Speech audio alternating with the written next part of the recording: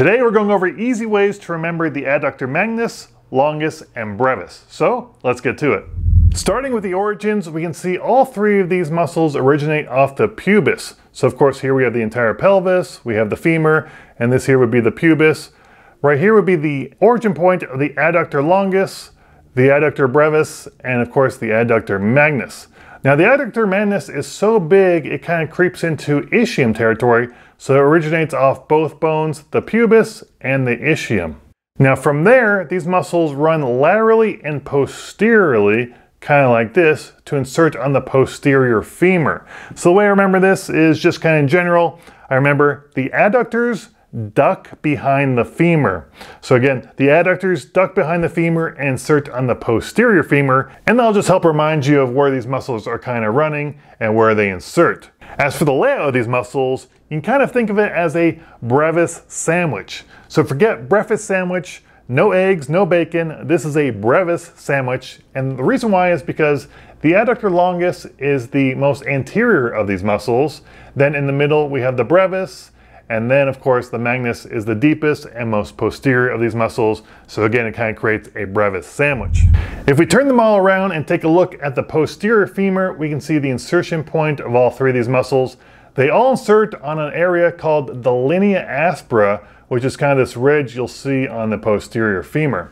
Linea aspera is Latin for rough line, and so the way I remember the insertion point here is, you've probably heard the saying, getting your ducks in a row. Well, in this case, we're getting our ducks, aka the adductors, on a line. So forget rows, throw rows away. Where we're going, we don't need rows. Instead, think about getting your ducks on a line, and that'll remind you that the adductors insert on the line, the linea aspera, on the posterior femur. Alright, so let's talk about the adductor magnus, which is pretty interesting, but it can be a little confusing. So the problem is that the adductor magnus is so big and takes up so much space, it really doesn't know if it wants to be an adductor or a hamstring. So it kind of does both things, and it's actually divided usually into two different parts: the adductor part and the hamstring part. The adductor part of the adductor magnus kind of just is just like any other adductor. So it originates off the pubis, a little bit of the ischium here. It then ducks behind the femur and inserts on the linea aspera. Basically just like any other adductor. If we turn it around and kind of take a look at the hamstring part, so the hamstring part originates on the ischial tuberosity. So other hamstrings would be originating here. The adductor magnus, the hamstring part, is so close to the other hamstrings, it kind of picks up some hamstring tendencies.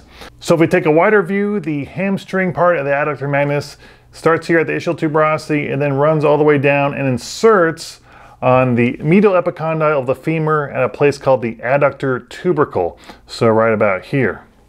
So the way I remember all this is I remember the magnus is madness. So it has two parts, two origins, two insertions, and even two innervations. So I think the magnus is madness, and that kind of reminds me of, oh yeah, there's a lot going on here. I got to remember the adductor part and the hamstring part, and that kind of jogs my memory of what this muscle is all about. As for innervations, all three of these muscles are supplied by the obturator nerve. And the way I remember that is I just think about this big O here, all the muscles in line with the obturator foramen, this big O, are supplied by the obturator nerve. So we have all three of these muscles. We have the gracilis, we have the obturator externus, all kind of coming out of that O in line with it. That reminds me of the obturator nerve. Of course, as we talked about, the magnus is so big, it gets two innervations because it's a big old boy. So it's got two innervations. The adductor part is the obturator nerve. The hamstring part is now so close to the posterior compartment with the other hamstrings, it's supplied by the sciatic nerve, just like the other hamstrings. So again, it gets two innervations, it's madness. Just remember, the magnus is madness. All right, that covers the three adductors. Thanks for watching, and of course, good luck on your next test.